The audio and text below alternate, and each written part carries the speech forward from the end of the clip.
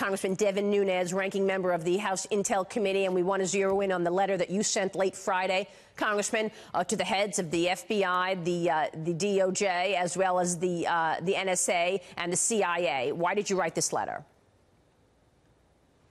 Well, we're trying to get to the bottom of MSNBC. So as we talked about in the last segment, this guy originates the investigation. We know that the Mueller team wrote this Mueller dossier. They used a lot of these news stories that, in fact, sometimes were generated by leaks from the FBI. Now, I don't think the American people expect 20 DOJ lawyers and 40 FBI agents to write a 450-page report that's built off of news stories that, in many cases, they generated. Why I particularly have a problem with this is with one of the stories is because they pick a news story and then they cherry pick from it. So they use it partly to describe where MSNBC worked, but then they fail to say in that same story that they have given support to by using it in the Mueller dossier, they cherry pick it and they don't use that MSNBC was described as a Western intelligence asset. Now, Maria, anybody who's out there, all they have to do is get on the World Wide Web.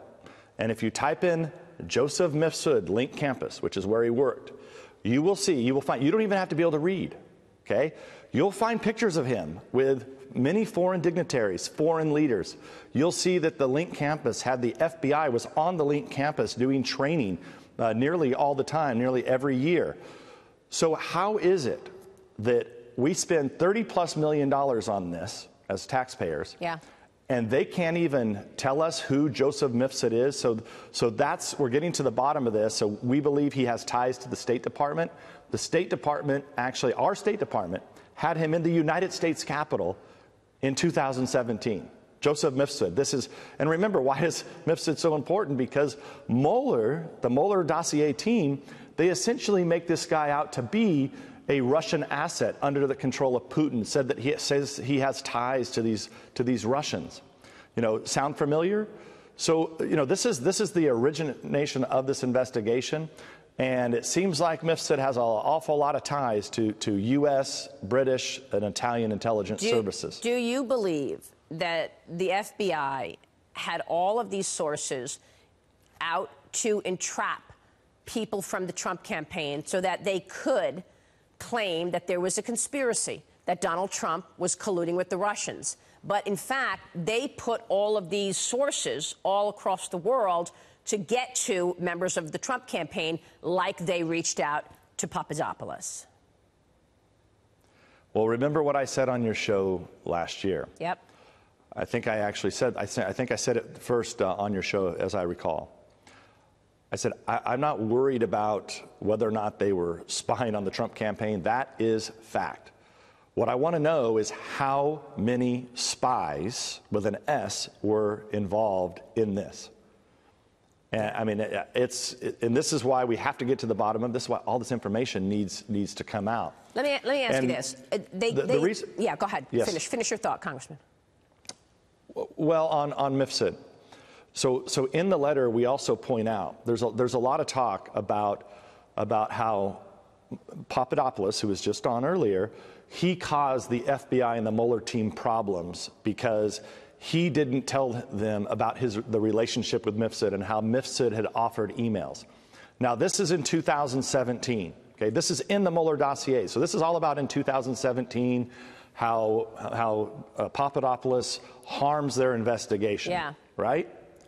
Well, how is it then that the FBI, or supposedly the FBI, or other assets know to continually ask Papadopoulos about emails, about Clinton emails in 2016? Right. Nobody knew it except none of that and Papadopoulos. So how did the FBI know if That's right. Misford wasn't an asset of the FBI? Let me ask you this. All of this spying going on early in 16, watching Papadopoulos, knowing that he was reaching out to Lewandowski, this London center reaching out to him to go work there, there wasn't a warrant. The FISA warrant to spy on an American citizen like they did with Carter Page didn't happen until October later that year. So was this illicit spying? Well, it's beyond me I never knew that you could use counterintelligence capabilities. These are the capabilities that we have in our government to go after and target terrorists. I never knew that you could actually go out and use those capabilities to spy on Americans. And look, we don't know all this yet for sure, but I think we have strong suspicions that is exactly what was happening. And you really only have to look at the text messages from Strzok and Page, who were the FBI agents who were the lead that ultimately served on the Mueller dossier team. They were texting about this stuff. They wanted an insurance policy. That's right. Congressman, it's good to see you this morning. That's right. Thanks very much. Thanks, Maria. We continue to peel back the onion on this blowout story, which, of course, we've been covering now for 2 years, and you've heard the truth right here.